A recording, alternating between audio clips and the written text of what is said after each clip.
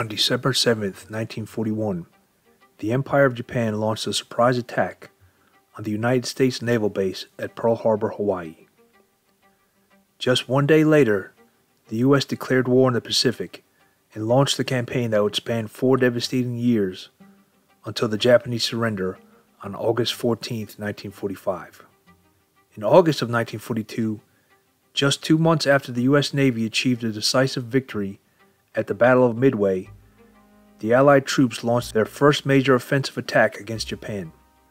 American forces landed on Guadalcanal in the Solomon Island chain. It was there, in the heat of battle, where heroes were made. Who was Gunnery Sergeant John Basilone? How did he single-handedly kill 38 Japanese soldiers? And what was his fate? Let's try and find out. Hello, I'm Mike Droberg, a Marine Corps veteran and filmmaker, and we will try to answer these questions on today's episode of Forgotten History.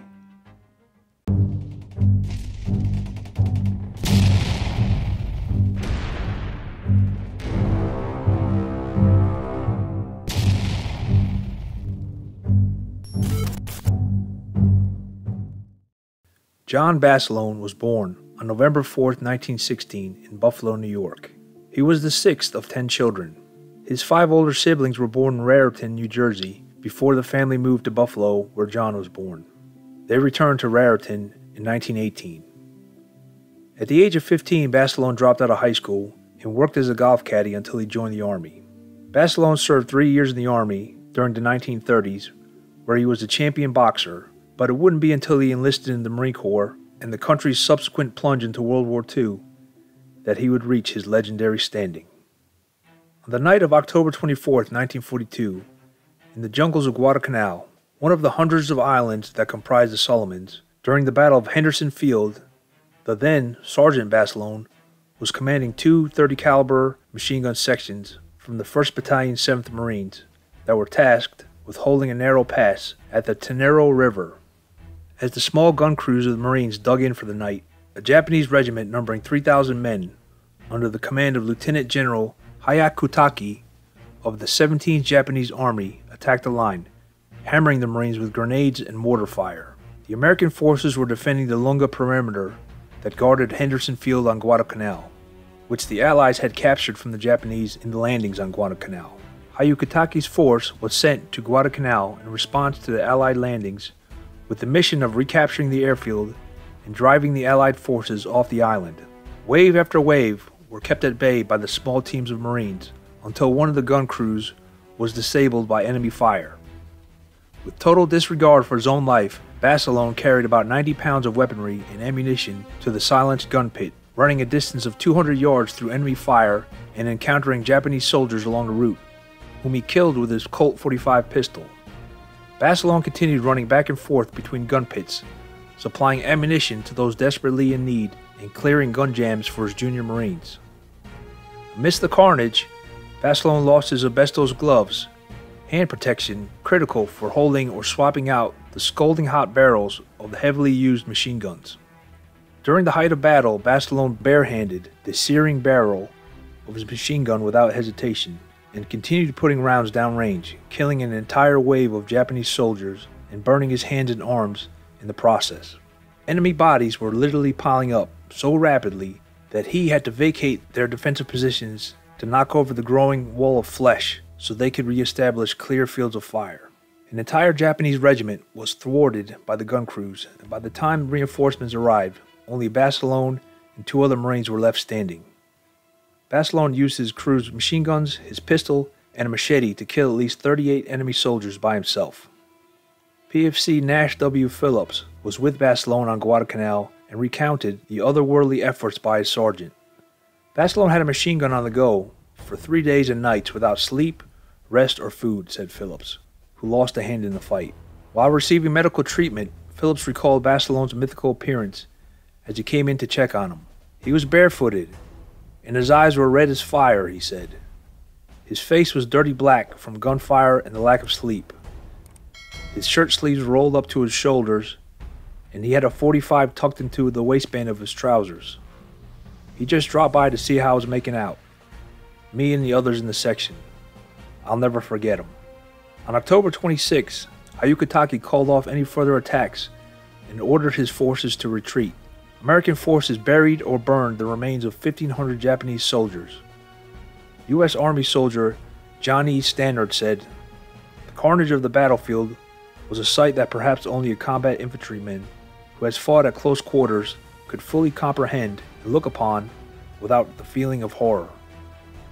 The bodies stretched out for over half a mile." Basilone will go on to be awarded the Congressional Medal of Honor for his actions on Guadalcanal. "Only part of this medal belongs to me," Basilone said. "Pieces of it belong to the boys who are still on Guadalcanal." He believed this so strongly, he turned down the opportunity to have President Franklin D. Roosevelt bestow the medal, opting instead to have the ceremony in the field with his unit. Basilone returned to the U.S. to assist in the war bond effort. His arrival was highly publicized, and his hometown held a parade in his honor when he returned. The homecoming parade occurred on September 19th and drew a huge crowd with thousands of people, including politicians, celebrities, and the national press. The parade even made national news in Life magazine. After the parade, Basilone toured the country raising money for the war effort and achieved a celebrity status. He was offered a commission and a chance to spend the rest of the war in Washington, but foregoing the public attention being a war hero yielded, and opting instead to return to combat. Basilone stated, "I ain't no officer, and I ain't no museum piece. I belong back with my outfit." Basilone left the limelight for Camp Pendleton, California, where he met and married a fellow Marine Sergeant, Lena Rigi, in 1944. After his request to return to the fleet was approved, Basilone was assigned to C Company, 1st Battalion, 27th Marine Regiment, 5th Marine Division. On February 19, 1945, the first day of the invasion of Iwo Jima, he was serving as a machine gun section leader on Red Beach 2.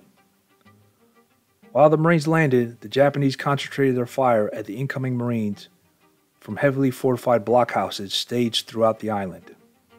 With his unit pinned down, Basilone made his way around the side of the Japanese positions until he was directly on top of the blockhouses. Then he attacked with grenades and demolitions, single-handedly destroying the entire strongpoint and its defending garrison. He then fought his way towards Airfield No. 1 and aided a Marine tank that was trapped in an enemy minefield under intense mortar and artillery barrages. He guided the heavy vehicle over the hazardous terrain to safety, despite heavy weapon fire from the Japanese. As he moved along the edge of the airfield, he was killed by a Japanese mortar shrapnel. He was only 28 years old. Gunnery Sergeant John Basilone would be posthumously awarded the Purple Heart and the Navy Cross for his actions on Iwo Jima. He was buried at Arlington National Cemetery in Arlington, Virginia. His widow, Lena M. Basilone, died on June 11, 1999, at the age of 86, and is buried at Riverside National Cemetery in Riverside, California. Lena's obituary notes that she never remarried and was buried still wearing her wedding ring. The United States Navy destroyer, the USS Basilone, was named in his honor and commissioned in July of 1949. It remained in service until November of 1977.